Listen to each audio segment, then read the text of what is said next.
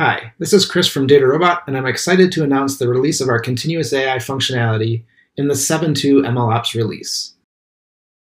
Users of MLOps can already take advantage of our Challenger framework.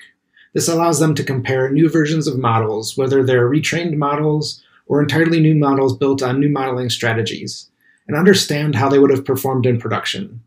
They can then use this analysis to make an educated decision about if this model is ready to promote.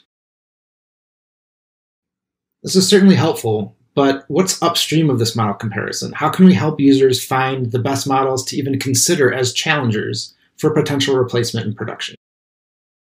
Enter Continuous AI, a new MLOps capability that allows users to generate and identify ideal candidate models, whether these models are narrowly targeted for retraining purposes or a more exploratory generation of models across the full suite of blueprints available in DataRobot.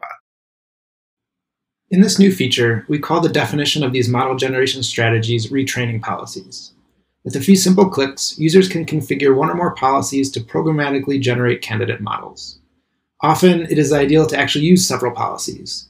Users can more confidently retrain at a higher frequency if the policy is more targeted, perhaps the same blueprint and the same feature list.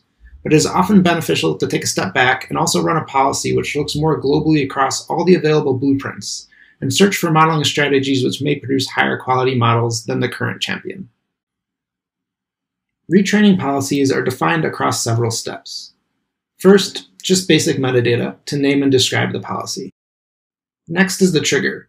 This defines when a retraining policy will run. In some situations where underlying data frequently changes, this could be set on a regular cadence, a schedule.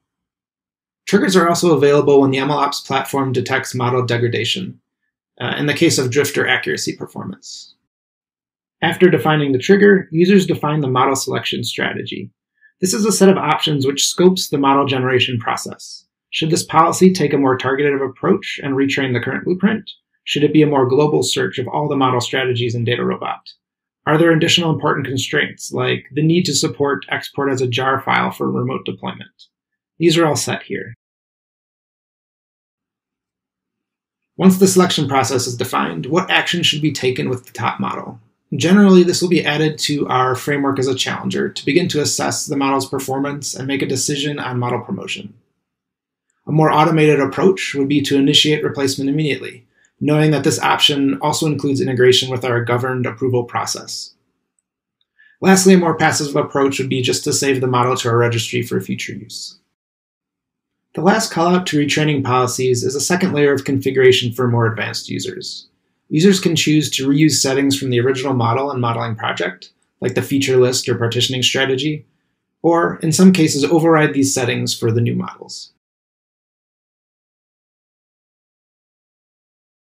As these retraining policies run, the MLOps deployment will track the execution and results of these policies over time.